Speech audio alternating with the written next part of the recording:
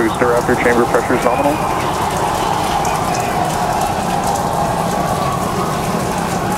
T+33 seconds into the test flight of the inaugural Starship vehicle. Tower cleared, we're into pitch over.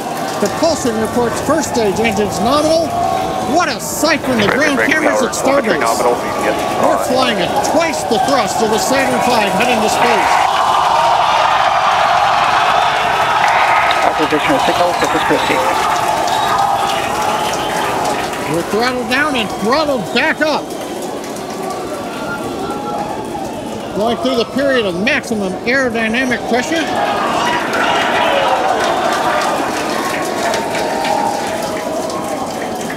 As the velocity increases, the density of the atmosphere is decreasing. Max Q. Lessening stress on the vehicle. The call out, max Q now.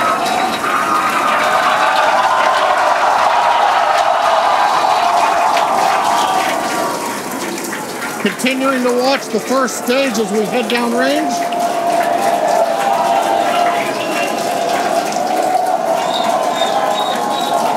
A 100 seconds into flight.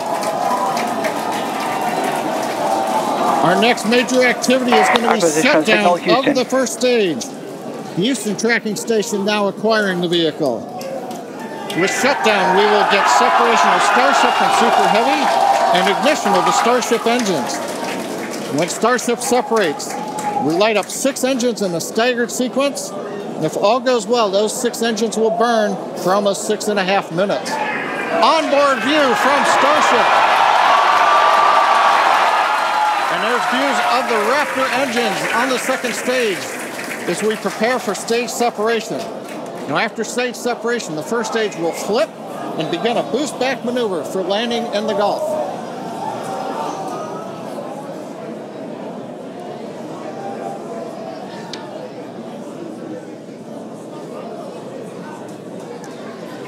Continuing to fly, 2 minutes 40 seconds. Let's get ready for main engine cutoff. Booster engine cutoff. Beginning to flip for stage separation.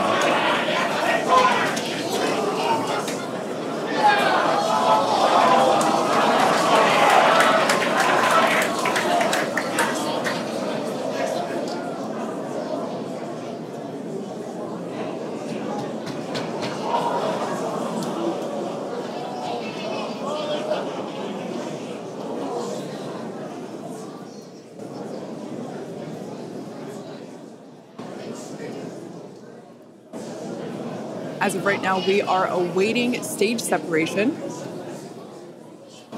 where Starship should separate from the Super Heavy booster.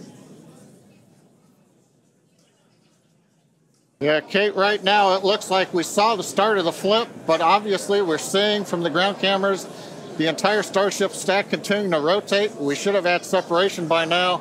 Obviously, this is does not appear to be a nominal situation.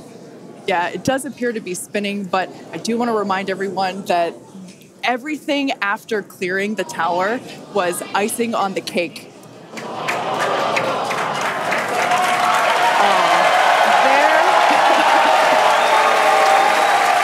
there, as you saw, as we promised, an exciting end to the Starship inaugural integrated test flight.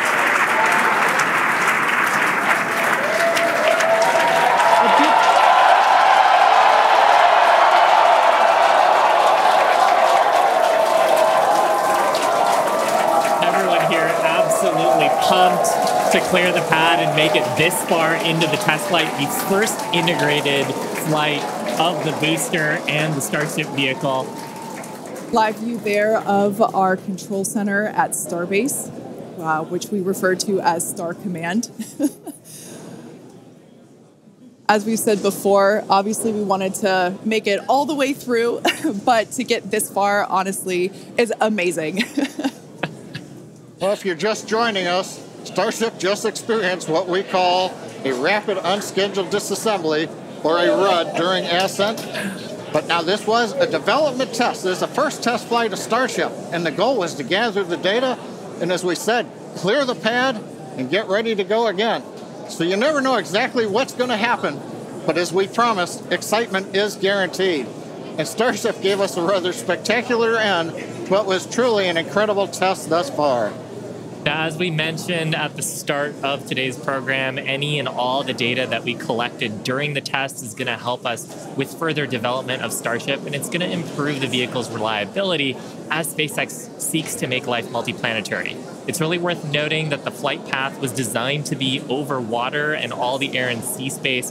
Along with that flight path and those surrounding areas were cleared in advance of the test. And of course, we're going to be coordinating with local authorities for the recovery operations. But honestly, what an exciting morning. Oh my gosh. We had a successful liftoff from Starbase, Texas at 8:28 a.m. Central Time. We cleared the tower, which honestly was our only hope. We cleared the tower, and all the data that we collected all the way through all those Raptor, those 33, although I think we saw that 3 Raptor engines were out. But we got all that data, and we got so far as to hoping to see the Starship, the second stage, separate from the first stage, the Super Heavy booster. And unfortunately, we didn't make that happen, but that's okay. It was the first integrated launch, and honestly, today was amazing. Absolutely incredible day.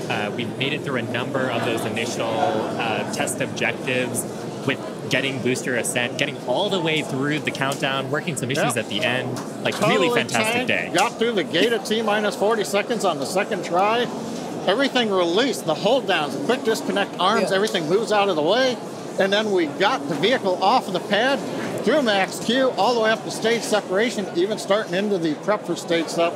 And then, as we say, a lot of excitement. Yep. Honestly, my face has had a smile on it since liftoff, and now my face hurts. Now, since we don't have any insights on the cause of our rapid unscheduled disassembly at this point, we're going to end our webcast here. Teams will continue to review the data and work toward our next flight test. But before we go, a big congrats to the entire SpaceX team on an exciting first integrated flight test of Starship. And of course, a shout out to our viewers. We appreciate you joining us. And as always, we thank you for your interest in Starship, SpaceX, and your ongoing support.